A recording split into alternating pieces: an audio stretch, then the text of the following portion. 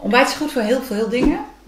Het zorgt er in ieder geval voor dat je bloedsuikerspiegel mooi stabiel blijft gedurende de ochtend. En je bloedsuikerspiegel is natuurlijk een factor. Als die gaat schommelen, dan ga je honger krijgen. Ja, en dan wil je het liefst alles eten wat je ziet. En dus het voorkomt dat je gevoelig wordt voor verleidingen gedurende de ochtend.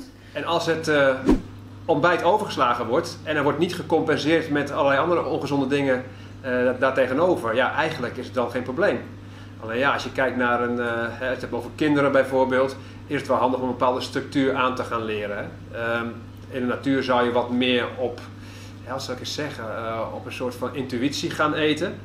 Alleen in onze huidige omgeving staan we ver buiten de natuur. Is het verstandig om toch nog wel een beetje grip daarop te krijgen. Met bijvoorbeeld 3 keer per dag eten om te beginnen. En later kun je altijd per persoon gaan kijken wat bij je past. Ja, wat heel belangrijk is, vind ik altijd, is een goede balans tussen vetten, koolhydraten en eiwitten. Omdat je op die manier je lichaam alle bouwstoffen geeft die het nodig heeft.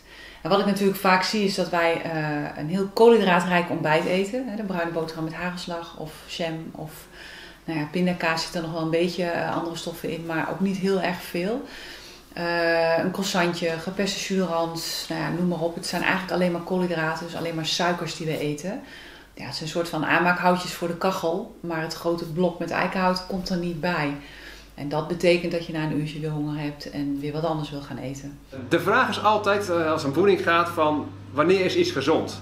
Is iets gezond wanneer er voldoende voedingsstoffen in zitten, met een rekenapparaat uitrekenen, of dat het bij de persoon past, dat hij het goed kan verdragen en verteren. Een boterham met kaas bijvoorbeeld is voor de ene persoon goed en voor de andere niet. Voedingskundig zit het goed in elkaar qua voedingsstoffen, maar als jij gluten niet goed verdraagt, of als je zuivel hebt en je verdraagt de caseïne niet, het eiwit, is het geen goede keuze voor jou. Dus er moet veel meer maatwerk in voeding.